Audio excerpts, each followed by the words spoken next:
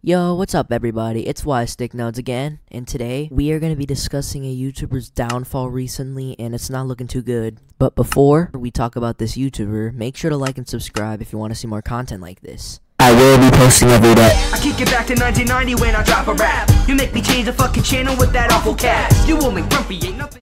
Okay, so the YouTuber mentioned that we are going to be talking about is SeeDeng. Now, SeeDeng is just your ordinary Roblox YouTuber. Back in 2016, or 2017 to be exact, he used to make videos about the popular Roblox game Murder Mystery 2, where he would give out knives and trade with other people. He would also 1v1 others as well. His most popular video is literally about Murder Mystery 2 in real life.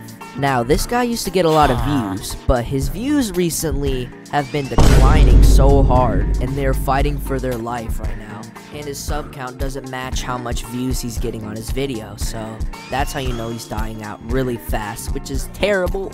Now I'm gonna get into reasons why he probably stopped getting a lot of views, so stick around. I'm like I'm fumbled this bag. Like a game, I got stuck, I was frozen the lag.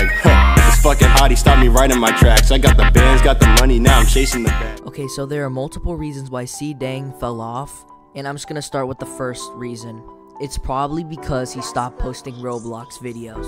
His views recently dropped after he stopped posting Roblox videos, which I guess his audience doesn't want to see this type of content.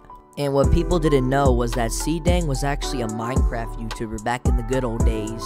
So I'm gonna move on to our second reason on why he probably fell off.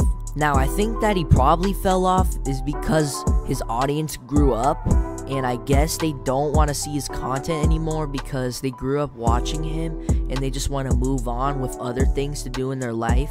I think this one is true because a lot of people have time for school and they need to study and do all this sorts of crap, and like they probably don't have the time to watch his videos, and they probably just forgot about him, unfortunately.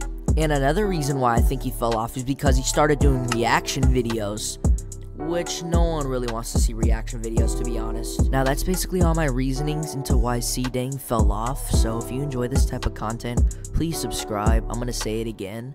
So see you in the next video. Goodbye.